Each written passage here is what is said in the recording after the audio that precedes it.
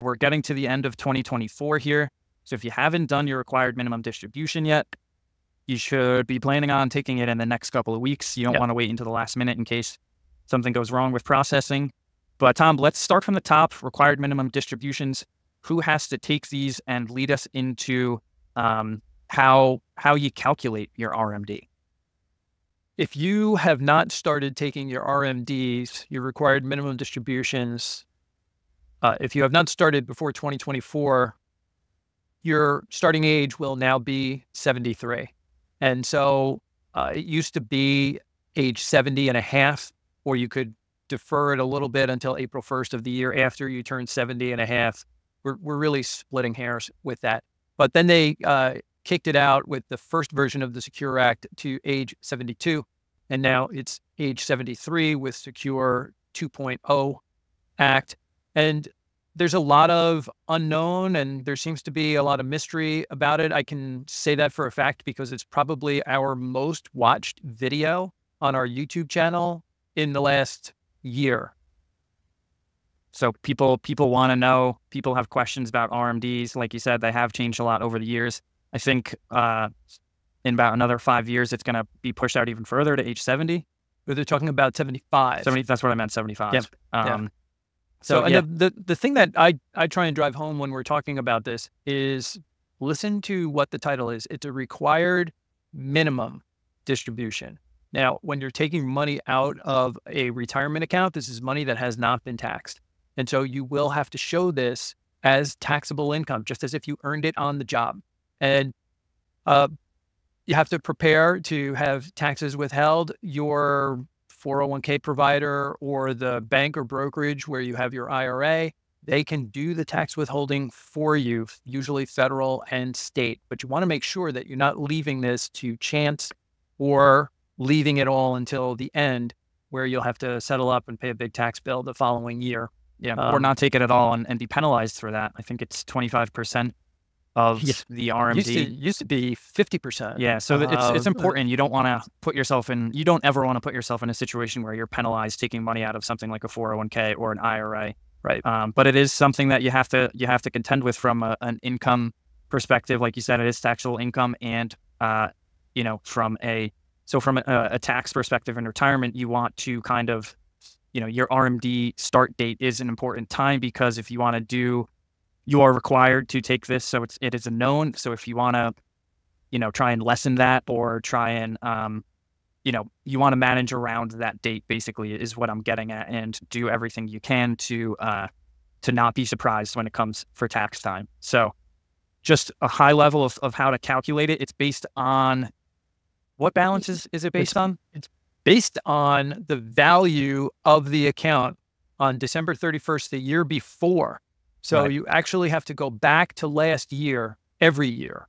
What was the balance on 12/31 of the year before? That is the number that's used to calculate your required minimum distribution. And the math behind it is based on a life expectancy table. Right. That's straight from the IRS. It's like you said, life expectancy table. It assigns a factor to each age. So, it breaks it down. If you're 72, you divide your account balance by X 73. It changes each year. So the account balance is going to change, and the factor that you're dividing the account balance by is going to change every year.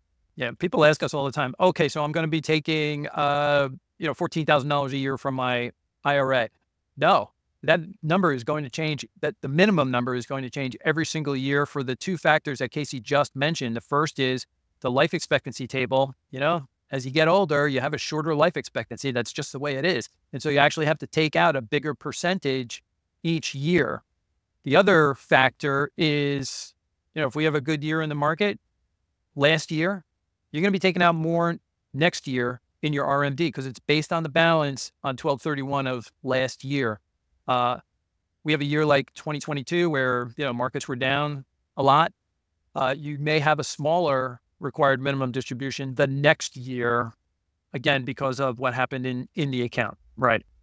Yeah. So a couple different factors to watch out for there. Like you said, it's not just going to be a set flat number per year. What if someone has an IRA? What if someone has two IRAs and a 401k? What if they have multiple accounts that they have to take RMDs from? Can they batch it together and take it all from one account, or do they have to spread it out across each account? Good question. If all of your retirement money is sitting in IRA accounts, then you can batch it together and say, okay, my total distribution is going to be $26,328. I'm going to take it from this one account over here. That's possible if all of your retirement money is sitting in IRAs. If you have a 401k account, you're going to have to do a required minimum distribution from your 401k. So let's use an example where you've got 3 different IRAs and you have a 401k with an old employer.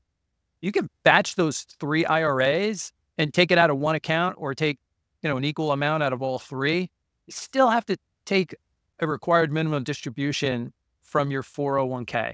Now, they pull all of the balances together to calculate how much needs to come out on an annual basis. But with a 401k, there has to be a distribution each year. You can't skip that. Got it. Important to remember. And we get a ton of questions on that. Yeah, definitely. So be sure to get that done before the end of the year. Like you said, you can have taxes withheld right from there. As you do the distribution, you can have taxes withheld. And we do have clients that when they're taking the distribution, instead of getting a check or a direct deposit at their bank, they just move it over to their investment account. Right. And, we continue to invest the money for them if they're not in a pinch. Yeah, you don't have to spend the money. You just have to pay tax on it. Because like you said before, it went in pre-tax into those retirement accounts, grew tax deferred. So you got to pay tax on it at some point, unfortunately. Yeah. But and that's something else, Case, that we have talked about. You and I have been in meetings along with Brendan and Tim when we're sitting down with clients. When we talk about these required minimum distributions, and then we also talk about clients who they might need some cash flow before their RMDs before the required distributions kick in at 72 or 73. We talk about, hey, there's nothing wrong with taking money from your retirement accounts at 67, 68, 69. There's nothing wrong with that. In fact, that's going to lower your overall base on your retirement account, so you'll have less of a required minimum distribution to take out in the future. Yeah, that's what I was getting at before when I was talking about managing around the RMD start date. It might make sense for you to pull, like you said, pull money from these tax-deferred accounts and kind of front-run some of that tax liability, if you will, when you are required to take the money out. So it's all about knowing your different buckets of income, like we've hammered home several times here. Know which different buckets of income you have. The more buckets of income you have, the more options you give yourself, the more questions you'll probably have for us when we come and sit together around the conference room table. Yep. But we didn't even talk about inherited IRAs. I was gonna go there, but I feel like we could spend another 15 minutes talking about that. So that'll be another episode. I do think we have some pretty good YouTube videos out on inherited IRAs. So we will be sure to link those up in this video. Tom, I think that's going to do it. We've covered a lot of ground here talking about planning for income in retirement. So thank you as always for tuning in, and we will be back with you on the next one.